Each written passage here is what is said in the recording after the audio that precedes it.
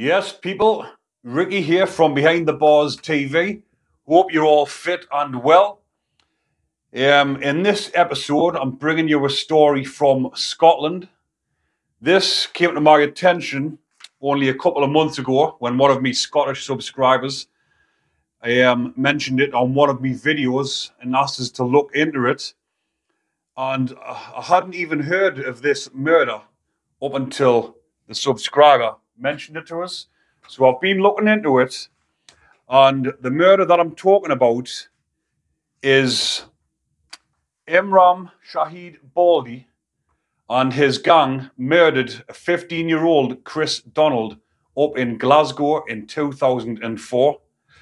But what I'll do is I'll just going to read through a few things that I've jotted down just to give you the facts before I go more into the story.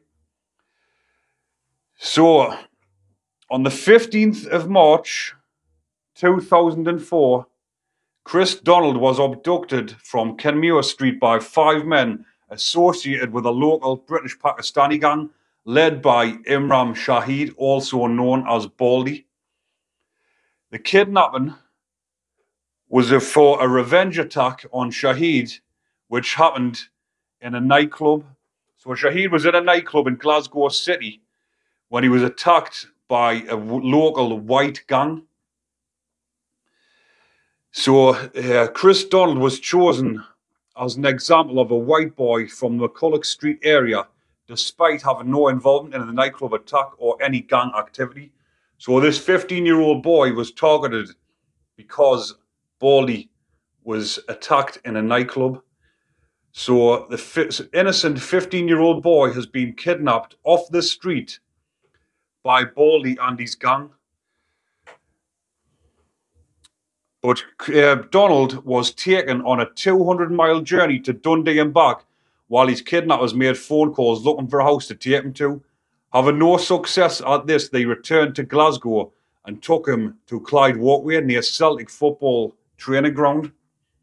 There they held his arms and stabbed him multiple times. They stabbed him 13 times. He sustained internal injuries to 3 arteries, one of his lungs, his liver and kidney, before they doused him in petrol, set him on fire, and watched him as he bled to death in agony. The issue of the killing quickly became politicised because of the racial element. After the murder, there were reportedly racial tensions in the area, sufficient to lead to the police intervention. So after the murder, there was only 2 men initially arrested for this, and the other 3 had fled to Pakistan. So the 2 men that were arrested for this crime, one was Danish Zahid, was found guilty of Chris Donald's murder on the 18th of November 2004 and was the first person to be convicted of a racially motivated murder in Scotland. The other man, Zahid Mohammed, admitted involvement in the abduction of Chris and lying to police during the investigation and was imprisoned for 5 years. He was released after serving half his sentence and returned to court to give evidence against the other 3 defendants. So he only got a 5-year sentence because he must have done a plea bargain and he's agreed to give evidence against the other 3. So the other 3 suspects were arrested in Pakistan in July 2005 and extradited to the UK, following the intervention of Mohammed Sawar, the Member of Parliament for Glasgow Central.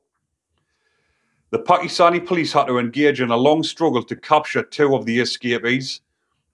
There is no extradition treaty between Pakistan and Britain, but the Pakistani authorities agreed to extradite the suspects. There were numerous diplomatic complications around the case, including apparent divergences between government activities and those of ambassadors. Government figures were at times alleged to be reluctant to pursue the case for diplomatic reasons. The 3 extradited suspects were Imran Shahid, Zishan Shahid, and Mohammed Faisal Mustak, all in their late 20s, arrived in Scotland on the 5th of October 2005. They were charged with Donald's murder the following day. The trial opened on the 2nd of October 2006. On the 8th of November 2006, the 3 men were found guilty of the racially motivated murder of Chris Donald. All three had denied the charge, but a jury at the High Court in Edinburgh convicted them of abduction and murder. Each of the killers received sentences of life imprisonment. Imran Shahid, Baldy, was given a minimum of 25 years. Zishan Shahid and Mohammed Mustaq received a recommendation of 22 years. So obviously with Baldy being the ringleader of the gang, he was given the most, which was a 25-year minimum term. But the reason why I'm bringing this to light is because obviously there's been a few more stories in the media about what's happened with Baldy inside the prison system. But the BBC has been criticised by some viewers because the case featured on the national news only 3 times. But with this case being the first in Scottish history of a racially motivated murder, you would think that this was seen more in the news. But like I say, there's been racial tension between the Pakistanis and the white people up in Glasgow. It's been going on for years, what I've been reading up on. But there's been tensions going on. The family of Baldy has been getting victimised, and they have been getting a lot of hassle because of what Baldy and his brother had actually done. But in the prison system, he's hated by all the cons, he's hated by the screws, he's hated throughout the country. But I bet a lot of people, now if some of my subscribers and viewers could just say in the comments whether or not you had actually heard of this story, because like I've mentioned, I hadn't even heard of this story up until one of my subscribers told us about it. But you would have thought that because of actually what happened, a 15-year-old boy kidnapped off the streets by 5 older men. I mean, imagine what that poor lad must have been going through, and they've took him on a 200-mile journey, beating him up in the process, bringing him back, then stabbing him 13 times, dousing him in petrol and setting him on fire, watching him while he bleeds to death, all because Baldy was attacked in a nightclub by a group of men. But why go and pick an innocent lad off the streets when you could have went back to the nightclub and look for the lads that attacked you instead of going for someone innocent, a 15-year-old boy? But Baldy hasn't had an easy time whilst in prison, because this little video, what I'm going to put on top of this now, will show you when Baldy got ambushed in the gym. Here it is now, here's the video. Ambushed in the gym by Crawford and Ian Hislop, who were both serving life sentences, and drug dealer Darren Watson. But as you can see, Crawford comes up behind him. But this all happened in Kilmarnock prison.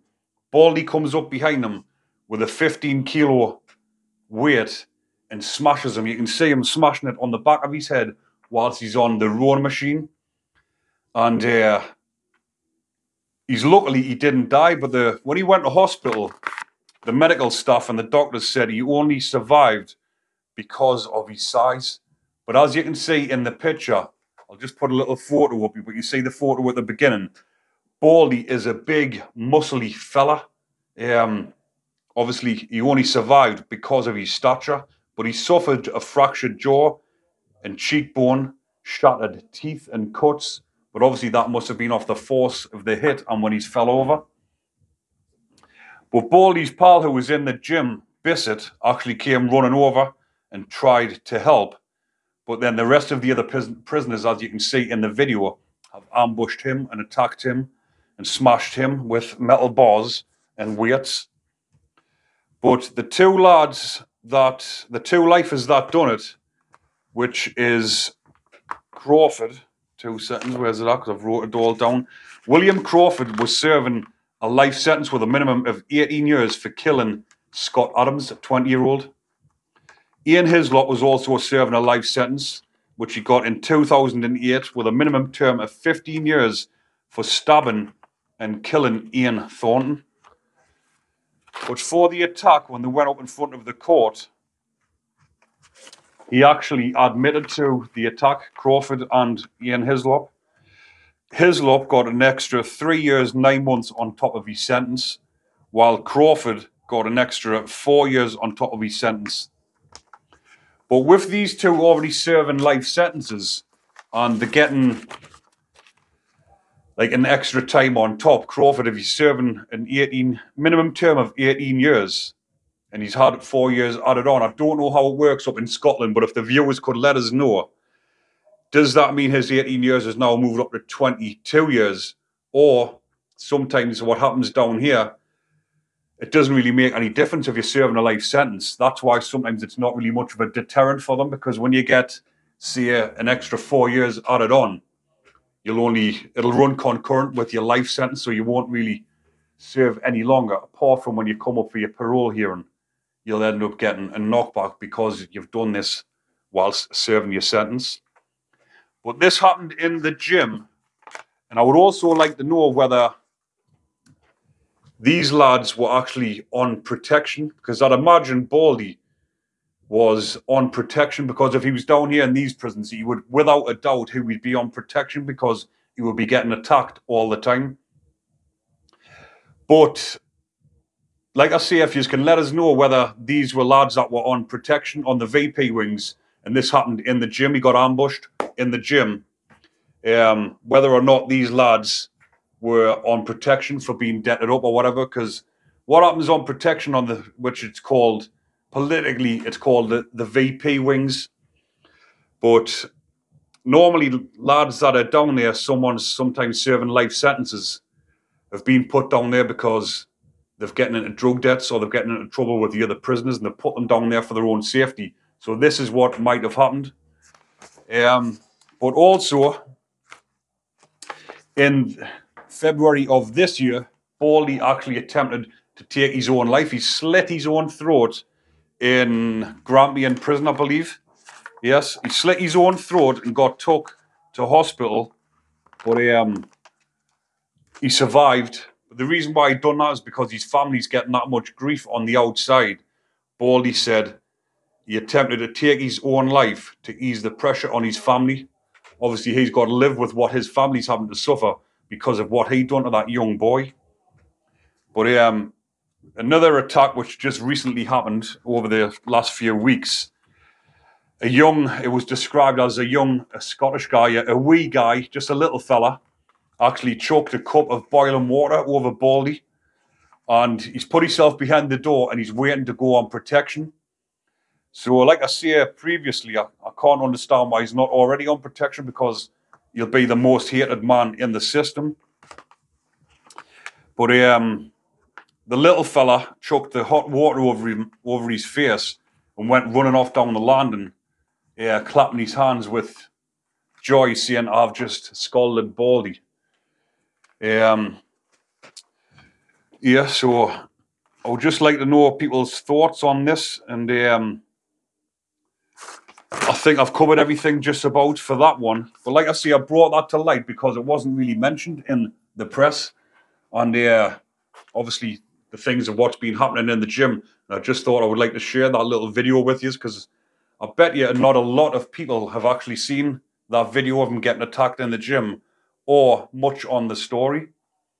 But if you do like me content, people, remember to like and subscribe. But I will be uploading more things about the Scottish prisons, the Irish prisons, and also not forgetting the Welsh. I will be uploading some Welsh videos about what's happening in the prisons down there. But the next one I'll be doing is on a fella called Malcolm Leggett, also known as Malky Leggett. The Scottish subscribers have been asking for this one, as a few times his name's popped up. So I will be doing one on him. I'll also be doing one on Jimmy Holland, who's also notorious up in the Scottish prisons. I've just bought his book, so once I've read it, I'll be uploading videos on that. But I'll leave that one there for now, people. Enjoy the rest of your day. Take care.